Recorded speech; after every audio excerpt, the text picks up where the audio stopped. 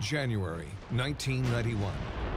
Iraqi dictator Saddam Hussein refuses to remove his invading army from neighboring Kuwait.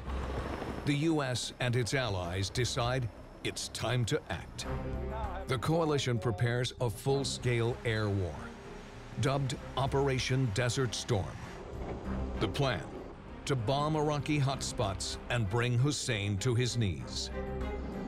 The only problem: how to get their aircraft in to do it. The Iraqis had the most integrated air defense system in the world. The U.S. needs a plane that can sneak in and take out the command post before the Iraqis know what hit them.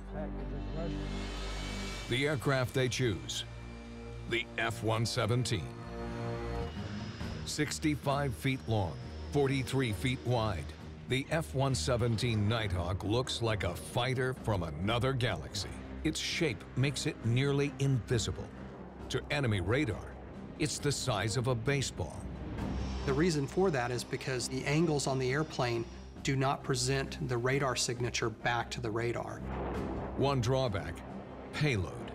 To keep its shape stealthy, weapons are limited to what can be stored inside. You can't hang bombs off the outside of the 117 and have it still be a stealthy fighter. January 1991, deep in Iraqi airspace, F-117 pilot Major General Greg Feast is ready to drop the very first bomb of the war. I was very relieved because nobody knew I was there. I was able to concentrate on tracking my target and delivering my bomb.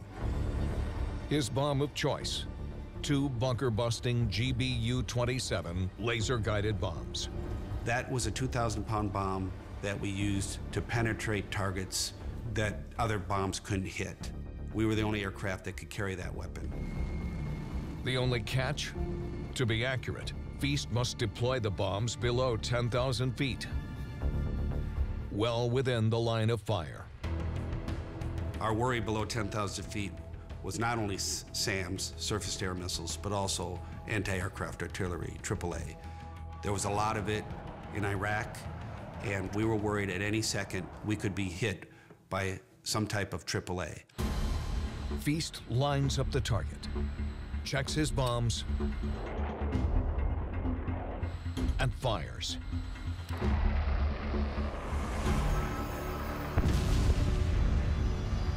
Direct hit. 90 minutes later, Feast makes it back to base.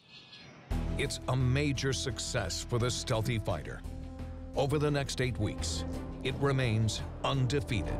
And we flew 1,271 missions in the F-117 during Operation Desert Storm, and not one piece of damage, not one bullet, not one SAM, nothing ever hit any of our aircraft.